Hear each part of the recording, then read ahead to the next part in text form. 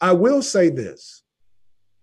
Those of us who have any understanding of the markets, those of us who understand what has been going on behind the scenes, I'm reminded of a quote that I read last week from one author who said, if I pumped $2.5 trillion into the economy just like that, I could have a V-shaped recovery instantly. Right. And I think that's what we are seeing. We are seeing the effect of the 2.5 trillion so far, but also the expectation of more coming. Yeah. And so you and I have had lengthy conversations. Many are on one side of the V-shaped recovery. Yep. I'm still on the side of W.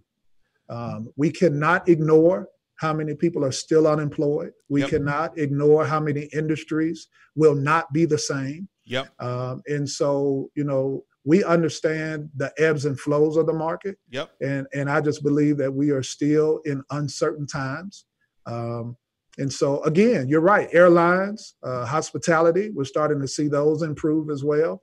Many of my personal stocks that I own that were all in the red 2 or 3 weeks ago, they're all in the green. Yep.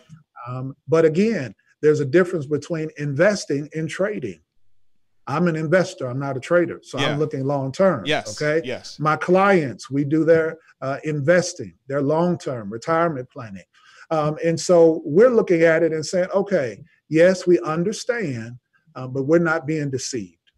You and I have a just common sense, but we also just have that intuition that says, no, I know things that have been closed are glad they're reopening. Yeah, right. But we know for a fact that they're not where they're supposed to be. And right. It will be a while. Yes. You hear many who are saying it'll be 21. It may be 22. Yes. So we all have to still have that long-term perspective and mindset.